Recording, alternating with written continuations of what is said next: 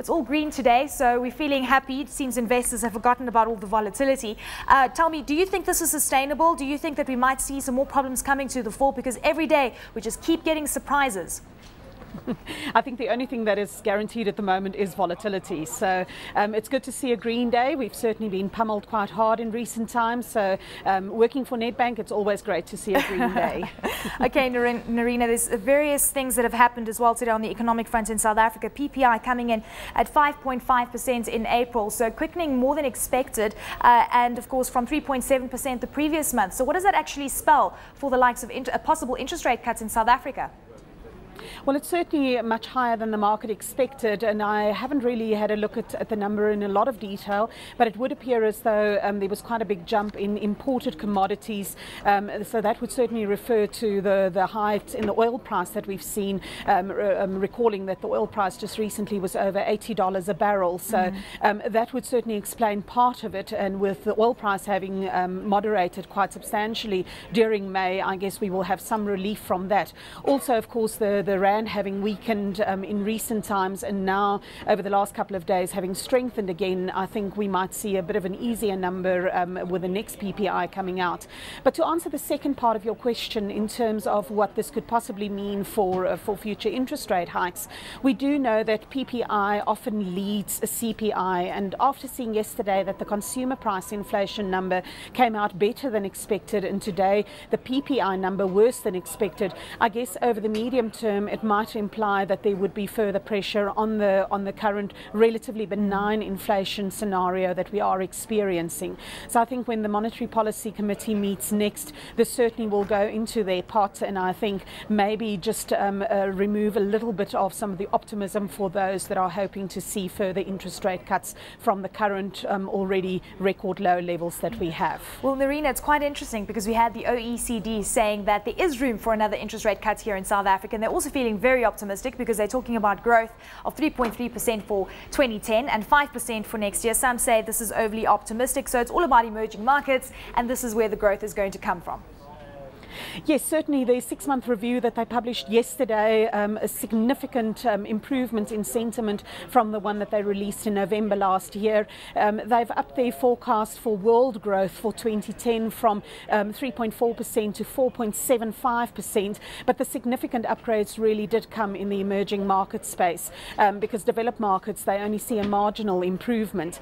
I do smile at the comment that they make that some people accuse them of being schizophrenic for wanting to at the same time try and reduce the stimulus but also keep the markets buoyant. So I guess it's pretty much the same sort of expectation that is being placed on the South African authorities and really authorities around the world, who are at the same time expected to rein in rampant spending and to avert any further debt crises that might come about, but at the same time avert a recession. So they do need growth, but they can't afford a debt spiral. So it really is a dichotomy, and I think that really gives us a very good indication of where a lot of the market volatility is coming from, because the market tends to react on what the latest bit of information is that is out. So if it is anything good, the market seems to take it to heart and run up. If it is slightly bad, the market takes that very negatively and say, oh, terrible news, let's just sell the market down.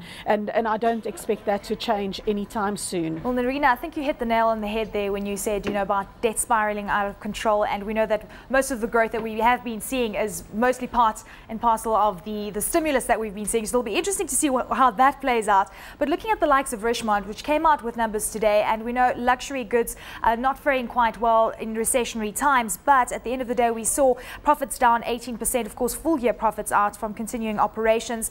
Where do you see those numbers going from here onwards, because the chairman is still relatively bearish?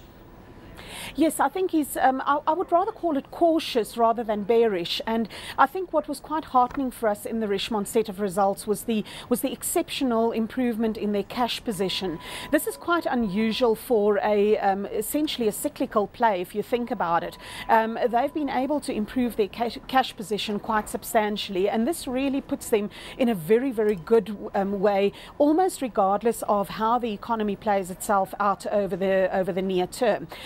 because should there be opportunities for expansion or acquisitions, they will certainly be in a position to take these up and expand operations. But should there be any further worsening in the debt situation in Europe and the rest of the world, they will be able to withstand this much better.